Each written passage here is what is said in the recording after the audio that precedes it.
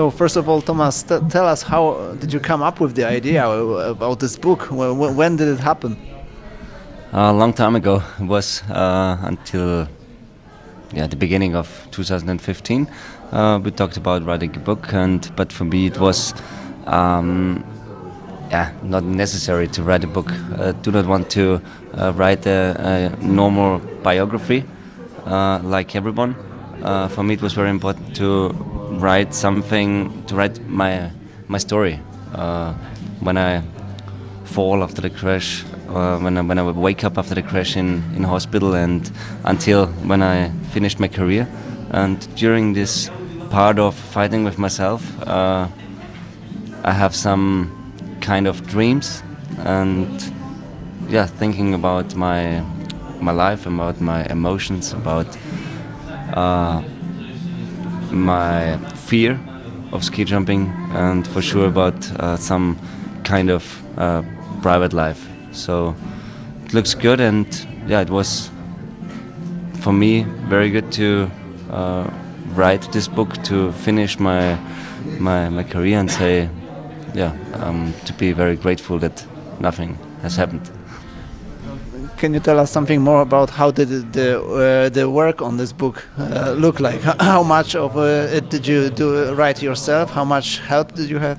Yeah, I wrote the book together with Michael Roscher. He's the commentator of the Austrian television ORF of ski jumping, and it was his second book, I guess. He wrote a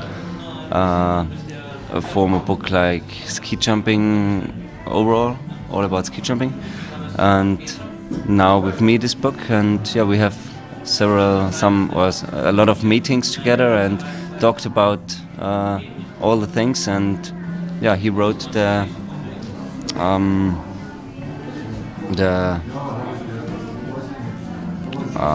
how's it called, the concept. And were there many corrections? Did you have to cut a lot? For example, you had some more things written that he said no, this is too not good for a book. For sure, yeah. Yeah, it is. First of all, you have to write everything what you're thinking about, and of course when you read it, and everything which you have written, which you write down on a letter, it stands there and you can't change it. So for sure we took a lot of time to read it 1, 2, 3, 4 times, and to make it like it is right now. I don't know the translation in Polish version, of course, but the German version it's 100% me. It's my feelings, my emotions, my style, and it's not künstlich. Okay. No, but I don't know the Polish version. I think, or I hope, it's nearly the same, and I think so. That's nearly the same, and of course it's 100% me. That was the style of the book. It was not for me. It was important. I do not want to write a usually autobiography. So it's a story. It's like a roman, in my opinion. You switched from ski jumping to piloting. How confident do you feel in the air? And is there also any fear when you are flying? Of course, in the beginning, after my crash, there was a lot of fear in the air or in the helicopter as well.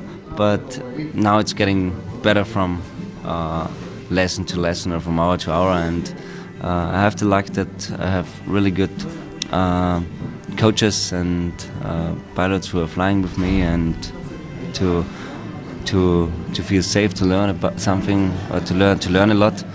And now, it's good, and I feel really confident and looking forward for my new career. Did you pilot yourself here to Poland? I pilot myself here to Poland, with Hans, my manager, and Stefan, who is my co-pilot during the World Air Games, and flight teacher as well, flight examiner. And it was nice to fly here. We started yesterday, flew from Austria to Warsaw, and today from Warsaw to Zakopane, and tomorrow we're going back home. So it's many hours and yeah, a lot of new impressions, and yeah, learned a lot. You ever have some stressful situations, some especially dangerous moments when flying a chopper? Did you have maybe some very bad weather once? I had some very bad weather 2 years ago. It was extremely windy, and if it's windy, yeah, of course I have more fear, because usually I do not fly when it's too windy. It's the same then in ski jumping. If it's too windy, you have more fear. For sure, every time something can go wrong. During driving a car as well. It's material as well, but yeah, when I fly with my helicopter, I have to check everything. The helicopter, the fuel, the navigation. Yeah, I have to prepare myself, and yeah, then everything should be fine. A few days ago, you have been in Bad Mittendorf, and I saw the picture on the hill, top of the hill. What did you feel? This year it was very strange, not because of me or because of my emotions. It was because of the injury or the fall of Lukas Müller, which is a good friend, lives in near my home, and I knew him when he was a child, when he was really young, and yeah, it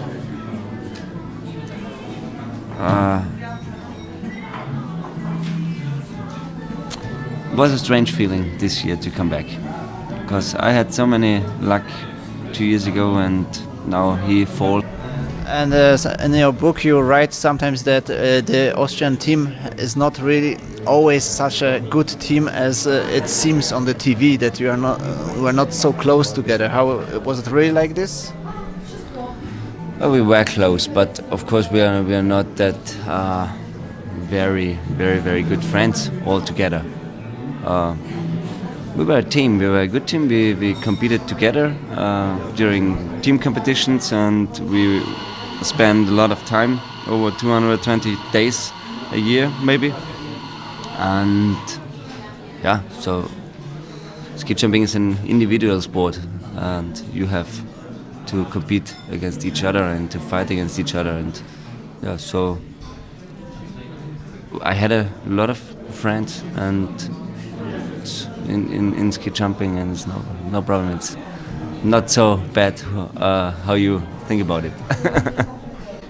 If we are talking about team, you wrote that the relation between you and Gregor is not the best one. Did you find time to talk with him after when you finish your career to explain everything, or it was only hello, how are you, and that's all? No, we can talk together. It's no problem. But of course, we are not that big friends that we are talking about 2 hours a day per telephone, or we have a lot of meetings or going to holidays. That's not me and Gregor. I think it do not have to be like everybody seems to be. It's perfect, and you are very good friends. Look at the Formula One, maybe. It's the same with Rosberg and Hamilton. They are together in a team. They can go for dinner. It's no problem. They talk together. They are friends, but they are not the best friends together. And yeah, now I'm my own boss, so I only have to trust me, and I feel really good at the moment. Everything is fine. No more pressure since when I was in ski jumper. It was always every day you have to fight hard, find new ways, 24 hours a day, just keep on working, and it was a really nice time. I love it, and I will never miss it. But now with all the different kind of things which happened, it's over, and I'm satisfied with everything, with my career, very proud, very grateful, and looking forward for my new life. For sure, it was not easy. It was maybe the hardest way in my life to come back or to fight back. But I had one dream, and that was I had one dream when I woke up in the hospital after the crash, and it was to take part or participate in the Olympic Games in Sochi, and I did everything for it. And I had a lot of pains, of course, in the neck, where I had some problems for warm up or for athletics training. But for ski jumping, it was okay. For ski jumping, the biggest problem was fear, of course. I always thought about it, about the crash, about the fall, about what can happen. It was windy competitions in Sochi as well, the big hill, especially the individual one, and yeah. But all in all, I'm really happy to reach my goal, to reach my dream, and yeah. After that, I tried to fight back for the winter, for the next winter, but after some months it wasn't possible to compete like it was before.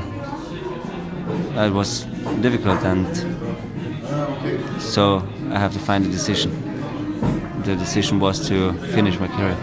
How happy are you with your book? Are you 100% happy, or now that you read it or see it, I would change this, add that?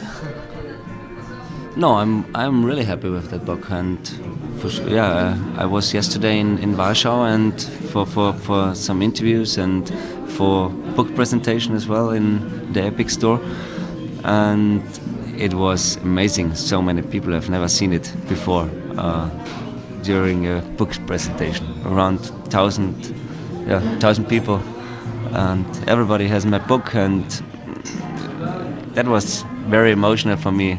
And yeah, I love it to come back to Poland. I really like this country. It's maybe I feel like it's my second home, and that's nice. Love the people, the guys, the crowd, and looking forward for the next days here in Zakopane as well. Okay, so thank you very much, and have a nice stay here in Zakopane. Dziękuję.